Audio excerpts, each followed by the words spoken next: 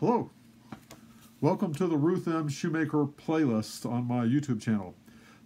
This is dedicated to my grandmother and the grandmother of and great-grandmother of many of you that might be watching this at some point.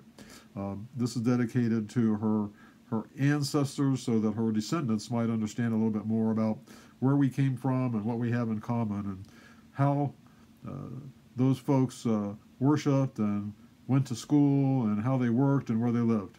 So there's going to be videos attached to this that are going to show some of these places and some of these sites and things that were involved with their lives. Most of these videos on this first set were recorded in August of 2021. Occasionally I make a mistake on the facts and I try to correct that in the actual on the text of the video.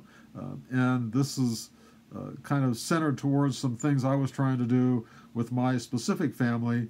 So once in a while I'll make a reference to someone as they relate to me. But I'll try to do my best to make this clear that this is for everyone who's part of this family. So thank you for watching and taking a few minutes to learn a little bit more about how we got to where we are.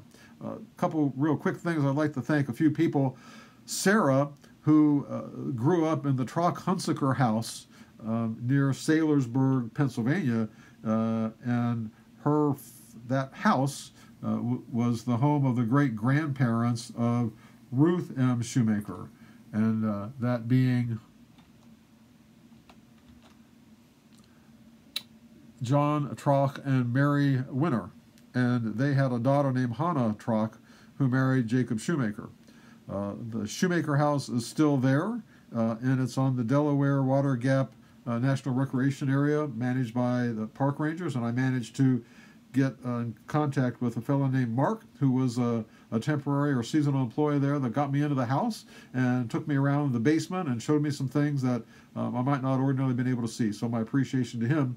Once again, appreciation to Sarah, who I met after I made the trip, and I came back and reached her as through a video that I was given from the historical area, where she talks about growing up in that house and how her dad went about and bought that house. And hopefully I'll get a link connected to that through this YouTube channel so that you can watch that. Also would like to thank Jan, who I ran into just taking a walk in the Park Place community where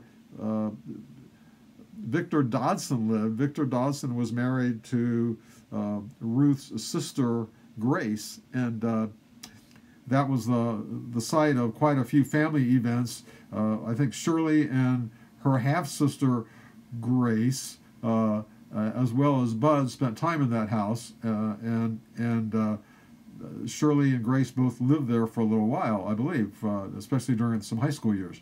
But that house is no longer there.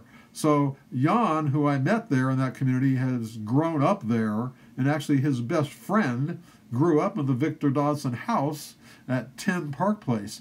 That house is no longer there, however, but his friend, Lewis, was able to talk to me and give me some information about how that house was laid out and kind of things they did, and just some information about the house that I'll try to add at another point.